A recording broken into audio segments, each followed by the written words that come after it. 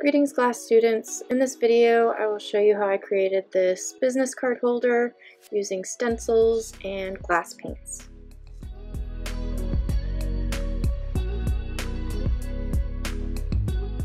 Supplies I used for this project included the glass line paints, some clear transparent contact paper for making my stencil, some tweezers, a needle tool, and a ruler.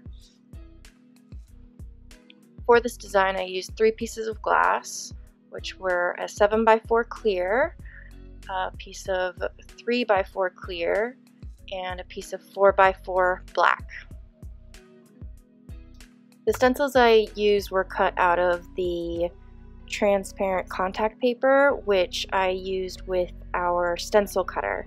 With the cutter you can get really intricate little details cut out for you without having to sit there and do it yourself, because a little machine does it, and that's really great, but you have to be selective with which kind of stencil you do this with. If it's got tons of tiny little lines, then it's going to be pretty impossible to transfer it to your glass unless you cut it out of probably a vinyl, will be more sturdy to transfer. You can also cut your stencils by hand, but if you would like to use the stencil cutter, let me know and we can work out a design together.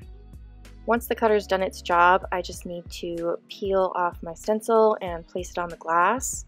For the smaller one, it was easier to peel off the entire contact paper piece with the cutout silhouette in there and transfer that directly to the glass.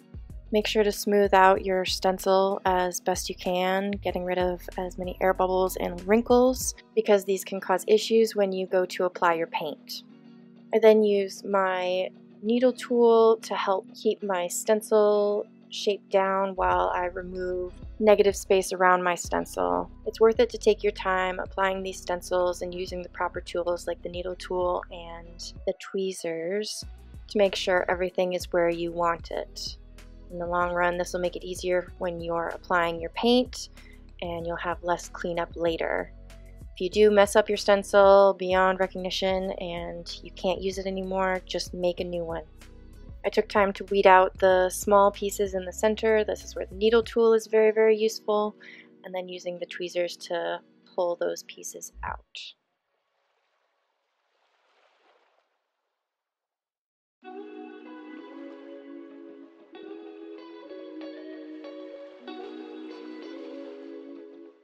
Now that my stencils are applied, I am ready to use my paint. I am using 3 colors, so I'm applying a small puddle of each at the edge of my glass. I want to make sure that I'm applying enough that it'll reach all the way across the glass when I use my ruler to squeegee, but not so much that I'm going to waste a bunch. If you want, you can have an extra piece of glass on the side that you can apply the excess paint to and use as a component in another design. Now I'm using my ruler like a squeegee to spread the paint across my glass, going over the stencil, and I am covering the background.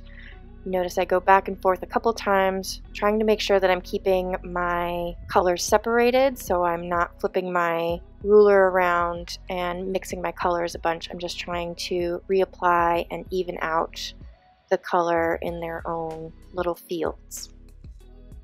I repeated the same process with some different colors for the palm trees. And to make the blue section look a little bit more like waves, I just wiggled my ruler as I swiped across on one of the last swipes. So you make sure that you get the color spread out and then you do a little wiggle on your last swipe. Now you should wait for your paint to completely dry before removing your stencil. And before I removed mine, I made sure to clean up my edges. The paint can roll off the edge of the glass and it doesn't hurt anything, but if it ends up underneath your glass and facing the kiln shelf, it will not fire glossy and you'll just have kind of a chalky stain on the bottom of your glass. So especially for this piece where the bottom parts will be shown and the edges will be shown and very visible, I want to make sure I clean very well. It'll remove just fine with some water or your rubbing alcohol. Now I'm going to use my needle tool to remove the stencils which will peel off the glass and remove any of the paint that's sitting on top of them. Take your time with this. Make sure you're only picking off the sticker parts. If you accidentally remove paint that you didn't mean to, adding more paint back to it will be visible once it's fired. You can use a dry paintbrush to dust away the peeled paint that might have gotten stuck to any areas.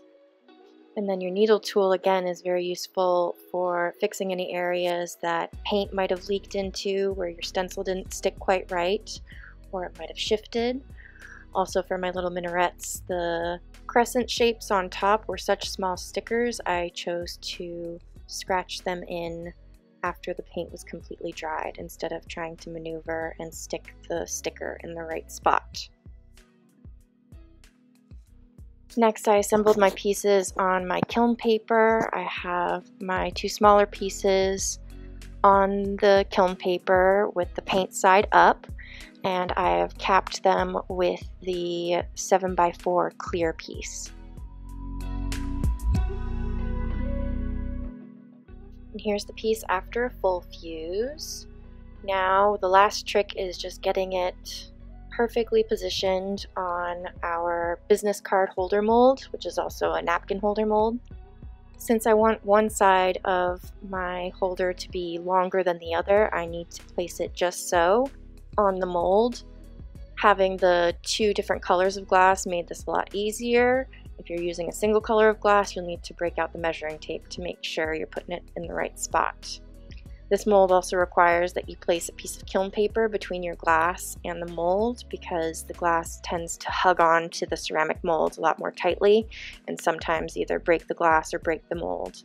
So it's best to just cut a piece of kiln paper to the exact size of your glass that you're placing on there and place it in between.